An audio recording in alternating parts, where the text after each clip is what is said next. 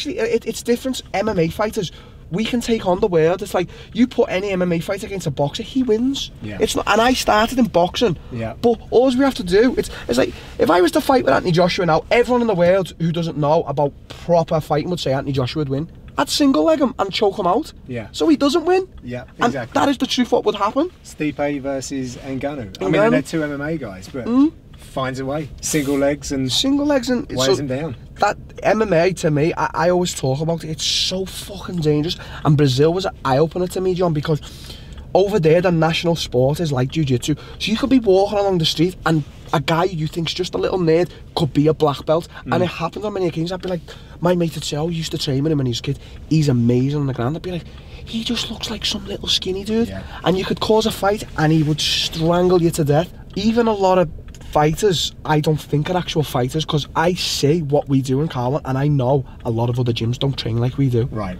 I know, like, if you could say now out of England, I know there's other gyms that do, but I know it's a small percentage to the people who actually want it. Because you know when someone says to me, and I have this conversation with Terry Etam all the time, who's the guy I look up to, when people say they want to be a fighter, Terry will always say, but do you really want to be? Because I seen what Terry was put through and what I've been put through with Colin, and I think you've got to be fucking mad to want to be like a fighter.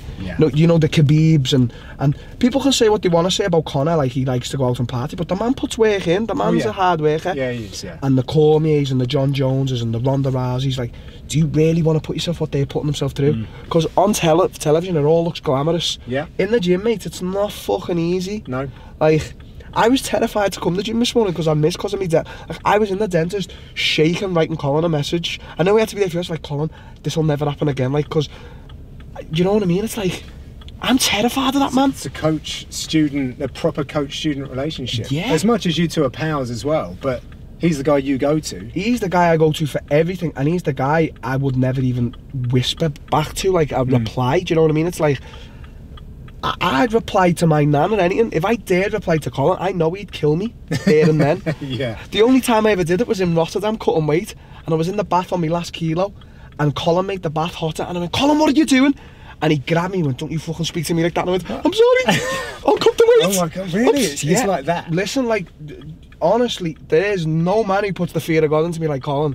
And Colin knows it, like, And I just look up to Colin like as a proper master. Like, when people say, oh, he's me coach, I think, no, he's not. He hasn't got the relationship what I've got with Colin. Do you know what I mean? I don't know who that is. Yeah. Maybe he shouted at me when I was a kid. But, like, Colin puts the fear of God into me.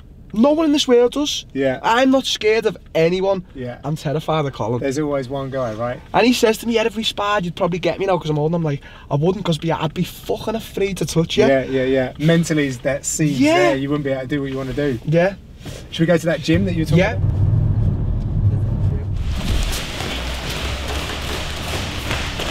No, you haven't, you dirty little bastard. Get a chocolate.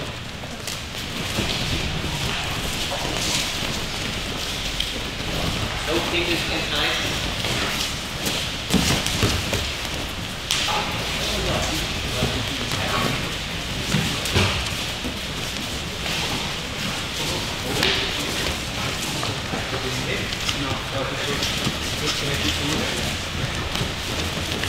Once you close that box of people.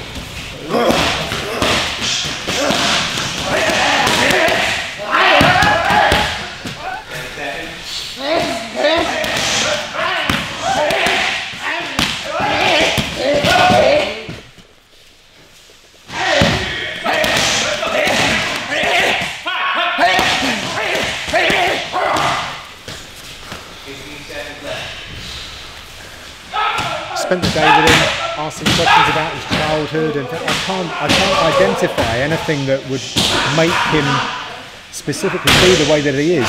What do you think it is? Because he is different. He's different. His quest for greatness is absolutely bulletproof, isn't it? And his single-mindedness, whenever it is, it's inevitable, isn't it?